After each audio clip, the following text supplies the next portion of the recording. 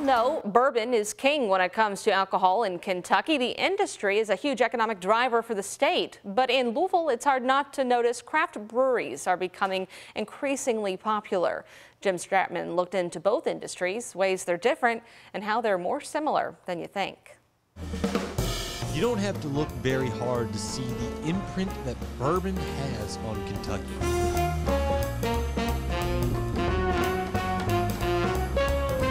It's everywhere in downtown Louisville. Images built for the king. But just outside of the tourism center, there's a different industry, growing and quickly. Bourbon has a strong hold on Kentucky in terms of history and its place in Kentucky. It's the native spirit of Kentucky, but craft beer is just the same. Katie Molk works with the Kentucky Guild of Brewers. We spoke inside a rye brewing, one of Louisville's latest local spots. It's been around pre-Prohibition. Again, we talked about Kentucky Common being an indigenous style to Kentucky. All of the same things that they have, right? Just two different cultures. There's a tremendous crossover, really, between the distilled spirits industry, and especially bourbon, and beer. Jack Mazarak works with the Kentucky Distillers Association.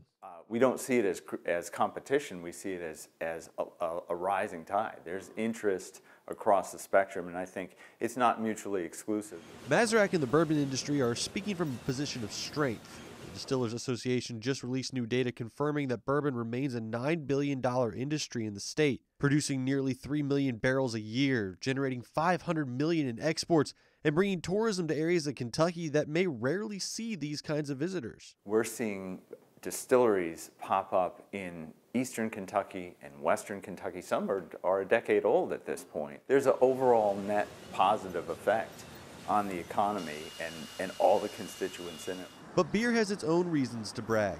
Popularity in craft brewing is booming, and it has been for years. Right now, the industry has more than a $700 million economic impact on the Commonwealth.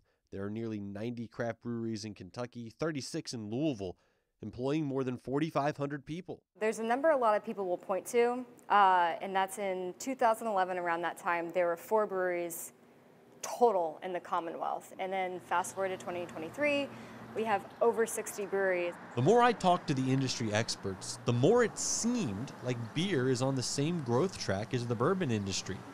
I took that question to Garrett County, home to Wilderness Trail Distillery, and Dr. Pat Heist. My title is co-owner of Wilderness Trail Distillery, as well as I'm a co-owner of Firm Solutions Incorporated. The latter supplies materials to breweries and distilleries, like yeast.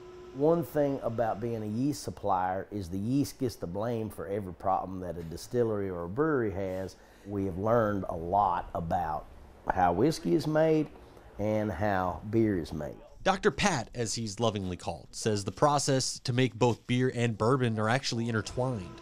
In the case of whiskey, we're starting with a beer, but then we're concentrating the alcohol out of it by using heat to remove the alcohol. Dr. Pat says that Kentucky is unique when it comes to its alcohol, in that you just can't recreate Kentucky-style bourbon or beer anywhere else in the world. What was the barometric pressure where you produce that product? It's going to be different than if we made it 3 states away.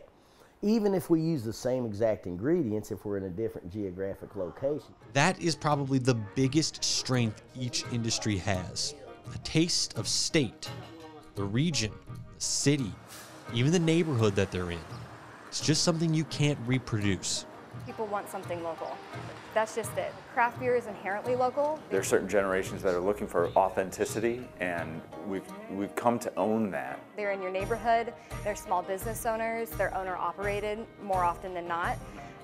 People want that.